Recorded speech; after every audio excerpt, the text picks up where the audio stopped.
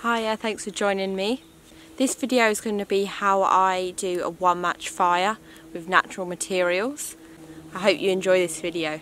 First initial stage is going to be collecting some real nice fibrous dry material for a bird's nest.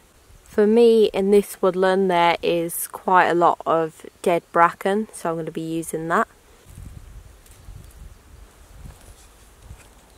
Next I got myself a V-stick and just a normal straight stick, and I'm going to make a teepee fire lay.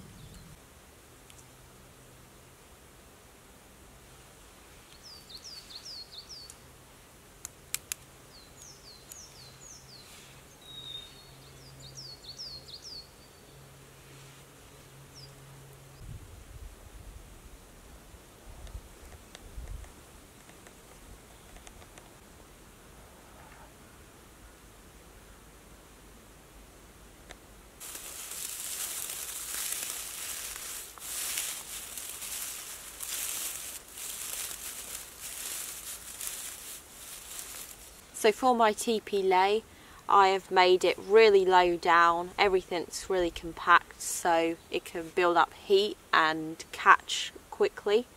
But the wind is blowing from this direction, so I should get some oxygen to the fire. So I think preparation is the main part of this. And then afterwards I'm gonna light my fire. I've got my box of matches, but I'm only using one.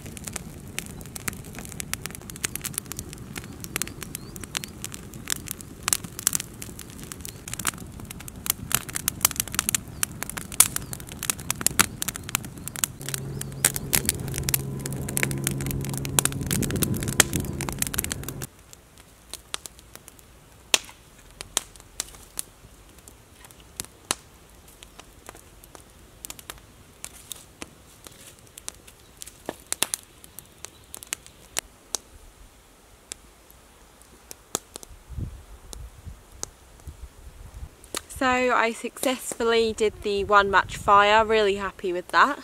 I guess it made it a lot easier with the hot weather, that definitely did help a lot, and having dry tinder. I think one match fires are perfect if you're on a long trip and you need to make your resources last a long time.